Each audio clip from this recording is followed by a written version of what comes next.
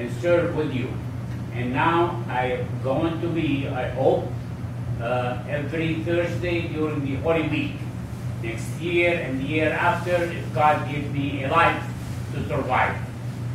But you know, this Holy Week, and today the celebration of the Holy Communion, and the sacrament of the Last Supper of Jesus Christ with his disciples. It's like me now exactly, and Father, we are with you, taking the sacrament of Jesus Christ with you in the Last Supper. But you see, the Holy Week still going on tomorrow.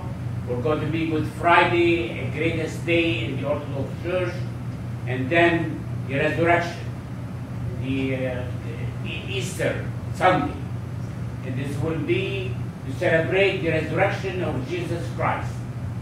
You know, I'm going from one church to another, and this is the only parish I have in the whole diocese, in the whole archdiocese actually.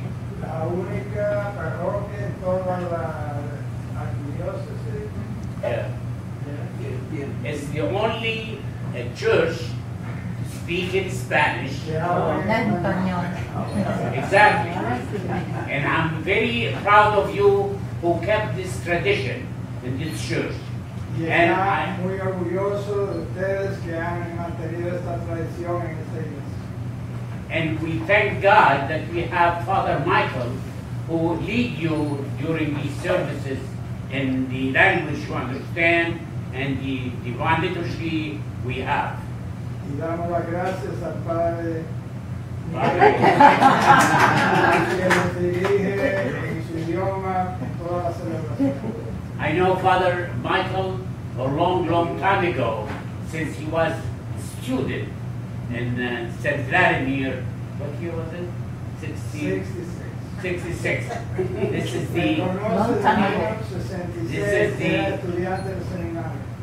the year our Metropolitan Philip becomes the Metropolitan of this archdiocese. And I became later working with him and traveling all around. And I knew the ladies who that Jermac, who she was my parishioners in Brooklyn, New York, who's always think and believe in Father Michael that he must be a bishop one day. We'll never know. He doesn't want to. Anyway, he's scared to travel all around. This is what the problem with him. See, like this week, I traveled from St. George Sunday or Palm Sunday to go to St. Philip, to go to yesterday to the new mission, St. Ignatius. Today here, tomorrow I will go to St. Mary in West Palm.